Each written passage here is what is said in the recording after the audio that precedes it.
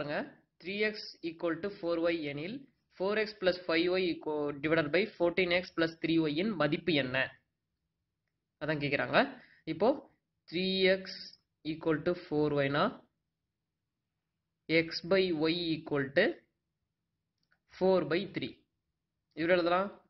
x is to y 4 3. So x வந்து 4 y வந்து 3. இப்போ இத எடுத்து சப்ஸ்டிட்யூட் பண்ணலாம். 4x க்கு பதிலா 4x க்கு பதிலா 4 plus 5 y க்கு பதிலா 3 divided by 14 into x க்கு பதிலா 4 plus 3 y க்கு பதிலா 3. 16 plus 15 divided by 56 plus 9 எவ்வளவு வரும்? 31 divided by 65. So answer என்னது? 31 divided by 65. So answer A. சரியா? புரிஞ்சா? இப்போ நெக்ஸ்ட் சம் போலாம். சம் படிக்கிறேன் கேளுங்க. அதாவது வந்து ஒரு சீக்வன்ஸ் இருக்கு. இதுல வந்து இங்க क्वेश्चन மார்க் இருக்கு. இந்த நம்பர் தான் கண்டுபிடிக்கணும். அதாவது மிஸ்ஸிங் நம்பர் விடுபட்ட எண்ணை கண்டுபிடி. இந்த நம்பர் தான் நம்ம வந்து கண்டுபிடிக்கணும். இதுல என்ன அதாவது மெத்தட்ல போட்டுருக்காங்க முதல்ல வந்து பார்க்கலாம். இப்போ 12 8 80 67 207 25 21 என்னன்னு தெரியாது. 5 4 9 இது என்ன முதல்ல வரும்னு பார்க்கலாம். அப்போ இது எப்படி போட்டிருக்காங்கன்னா 12 square minus 8 square equal to 80. எவ்வளோனா 12 ஸ்கொயர் எவ்வளோ 144 மைனஸ் 8 ஸ்கொயர் எவ்வளோ 64. ஸோ 144ல் 64 போச்சுன்னா 80. இதே மாதிரி தான் இங்கே பாருங்க 5 square minus 4 square equal to 9. 25 minus 16 equal to 9. சரியா போச்சா? அப்போ ஆன்சர் நம்ம என்ன ஈஸியாக கண்டுபிடிச்சாச்சு. 25 square minus 21 square equal to எத்தனை?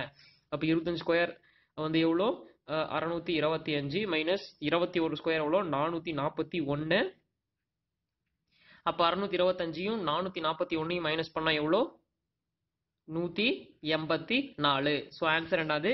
ஏ. சரியா?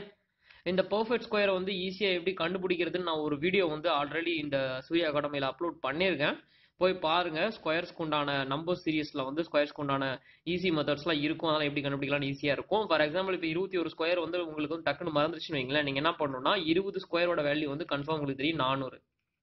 ஸோ 21 ஸ்கொயர் தான் வந்து உங்களுக்கு தெரியணும். அப்போ 20 பிளஸ் 21 எவ்வளோ 41. ஸோ இதில் வந்து 41 ஆட் பண்ணுங்க 441. அதுதான் வந்து 21 ஸ்கொயரோட வேல்யூ. ஸோ அந்த வீடியோ போய் பாருங்க, உங்களுக்கு வந்து ஈஸியாக புரியும். சரியா? இப்போ நெக்ஸ்ட் சம் போலாம். சம் படிக்க கேளுங்க. ஏ பி மற்றும் சி இவர்கள் ஒரு குறிப்பிட்ட வேலையை முடித்துக்கொள்ள எடுத்துக்கொள்ளும் கால அளவைகள் முறையே 24 6 12 நாள்கள். இவர்கள் மூவரும் சேர்ந்து ஒரு வேலையை முடிக்க கால அளவு என்ன? அதை என்ன சொல்லியிருக்காங்கன்னா ஏ ஒரு வேலையை முடிக்க 24, அதே பி அதே வேலையை முடிக்க 6 நாள் ஆகுது, சி வந்து 12 நாள் ஆகுது. இதே இவங்க மூணு பேர் சேர்ந்து பண்ணா எவ்வளவு நாளா முடிக்கலாம் அப்படிங்கிறது தான் வந்து கேள்வி. ஃபர்ஸ்ட் ஏவோட ஒரு நாள் வேலை எவ்வளோ 1/24, பியோட ஒரு நாள் வேலை 1/6, சியோட ஒரு நாள் வேலை எவ்வளோ 1/12. ஸோ டுகெதருங்கும் போது மூணையும் சேர்த்து 1/24 பிளஸ் 1/6 பிளஸ் 1/12. இப்போ இதையும் ஆட் பண்ணி பாருங்க. ஸோ எல்சிஎம் என்னது 24, 1 பிளஸ் 4 பிளஸ் 2 என்ன வரும் 6 7/24. இதெல்லாம் வந்து ஒன் டேயோட வேல்யூ. அப்போ மூணு பேர் வந்து சேர்ந்து செய்யும் போது என்ன ஆகும்னா இது வந்து ரெசிப்ரோக்கல் ஆயிரும். 24/7. 24/7ங்கும் போது இதுல எதுன்னு பாருங்க 7 3 21 21 3 24. ஸோ 24/7. ஸோ ஆன்சர் வந்து ஏ. ஸோ 3/7 நாட்கள் தான் வந்து விடை. ஸோ டைம் அண்ட் ஒர்க், இது வந்து டைம் அண்ட் ஒர்க் ரிலேட்டடான ப்ராப்ளம்.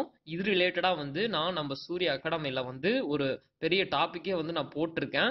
போய் பாருங்க. அதெல்லாம் பார்த்தீங்கன்னா உங்களுக்கு இன்னும் இது ரிலேட்டடாக எந்தெந்த மாடல் வந்து அட்வான்ஸ்டாக மாடல் வந்தாலும் உங்களால் ஈஸியாக வந்து சால்வ் பண்ண முடியும். ஸோ அதை போய் பாருங்க. மறக்காம லைக்கும் பண்ணுங்க, சப்ஸ்கிரைபும் பண்ணுங்க. சரியா? சரி, இந்த சம் முடிஞ்சிருச்சு. இப்போ நம்ம நெக்ஸ்ட் சம் போலாம். கேளுங்க. ஏ மற்றும் பி சேர்ந்து ஒரு வேலையை 15 நாட்களில் செய்து முடிப்பார். இதே வேலையை தனியாக பி 45 நாட்களில் செய்து முடிப்பார் எனில் கீழ்கண்டவற்றில் பி ஏக்கும் ரிலேட் பண்றாங்க எதுங்கிறத நம்ம கண்டுபிடிக்கணும். அதாவது என்ன சொல்லியிருக்காங்கன்னா ஏவும் பியும் சேர்ந்து ஒரு வேலையை வந்து 15 நாட்கள் முடிக்கிறாங்க. ரெண்டு பேரும் சேர்ந்து முடிக்கிறாங்க. இதே தனியா பி மட்டும் தனியே செஞ்சா அதே வேலையை வந்து 45 நாள்ல வந்து முடிக்கிறார். அப்படிங்கும் போது இப்ப ஏங்கிறது எவ்வளவுங்கிறத கண்டுபிடிச்சி அதை வந்து ஏக்கும் பிக்கும் ரிலேட் பண்ணி பார்க்க சொல்லியிருக்காங்க. சரியா? இப்ப ஃபர்ஸ்ட் வந்து ஏ பிளஸ் பி ரெண்டு பேரும் சேர்ந்து செய்யும் போது எவ்வளவு நாள் ஆகுது?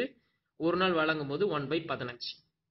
இப்போ நமக்கு பி வந்து கொடுத்துட்டாங்க. அப்போ ஏ பிளஸ் பியோட எவ்வளோ 1/45 ஈக்குவல் டு 1/15. அப்போ ஏ ஈக்குவல் டு 1/15 மைனஸ் 1/45. எல்சிஎம் பார்த்தோம்னா 45, 3 minus 1, 2/45. ஸோ கேன்சல் பண்ணோம்னா 22.5. ஸோ போட ஏவோட ஏ வந்து அதே வேலையை வந்து 22.5 நாட்கள்ல வந்து முடிப்பார். பி நமக்கு ஆல்ரெடி எவ்வளவு கொடுத்துருக்காங்க? 45 நாள் கொடுத்துருக்காங்க. ஸோ ஏக்கும் பிக்கும் கம்பேர் பண்ணி பார்க்கும்போது ஏ வந்து பியை கம்பேர் பண்ணும்போது ஏ வந்து 2 மடங்கு நல்லா வேலை செய்வாரு அப்படிங்கிறது தான் வந்து நம்ம கண்டுபிடிச்சிருக்கிறது. ஸோ விடைய பாருங்க, பிஐ விட ஏ இருமடங்கு நல்ல வேலைக்காரர். பிஐ விட ஏ இருமடங்கு நல்ல வேலைக்காரர். சரியா போச்சா? ஏன்னா பாருங்க, பி வந்து 45 நாள் தான் முடிப்பார். ஆனா ஏ வந்து 22 நாள்லயே முடிச்சிருவார். எக்ஸாக்டா வந்து இவருக்கு பாதி நாள்லயே வந்து ஏ வந்து முடிச்சிருவார். சோ இருமடங்கு ஏ வந்து நல்ல வேலைக்காரர் பிஐ விட. சோ ஆன்சர் என்னது? ஏ. சரியா? இப்போ நெக்ஸ்ட் டைம் போலாம். ஒரு கிராமத்தில் உள்ள மக்கள் தொகை 50,000. இதில் 40% ஆண்கள், 20% குழந்தைகள், மீதம் உள்ளவர்கள் பெண்கள் எனில் பெண்களின் எண்ணிக்கை எவ்வளவு? அதான் கேள்வி. அதான் சொல்லியிருக்காங்க, ஒரு கிராமத்துல வந்து மொத்தம் இருக்கிற மக்கள் தொகை 50,000 மக்கள் தொகை இருக்கிறாங்க. 50,000 மக்கள் தொகையில 40% ஆண்களும் 20% குழந்தைகளும் இருக்காங்க அப்படின்னு சொல்லியிருக்காங்க. மீதி இருக்கிற எல்லா பர்சன்டேஜ் வந்து பெண்கள்னு சொல்லியிருக்காங்க. ஸோ பெண்களோட எண்ணிக்கை மட்டும் தான் எவ்வளோன்னு கேட்குறாங்க. ஸோ 40% குழந்தைகள், 20% 40% ஆண்கள், 20% குழந்தைன்னா எவ்வளோ வருது? இது ரெண்டுத்தையும் ஆட் பண்ணோம்னா 60% வருது. மொத்தமா 60% ஆண்களும் குழந்தைகளும் இருக்காங்க. எவ்வளோ? இதுல 60% போது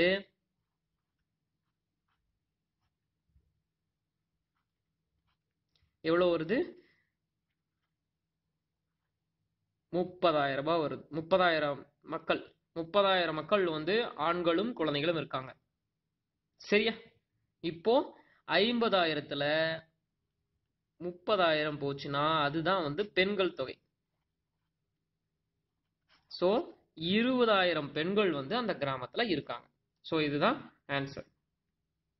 ஆன்சர் வந்து பி. சோ மறக்காம லைக் அண்ட் சப்ஸ்கிரைப் பண்ணுங்க. நான் இதே மாதிரி செட் ஆஃப் கொஸ்டின்ஸோட உங்களை நெக்ஸ்ட் வீடியோல சந்திக்கிறேன். பாய் பாய்.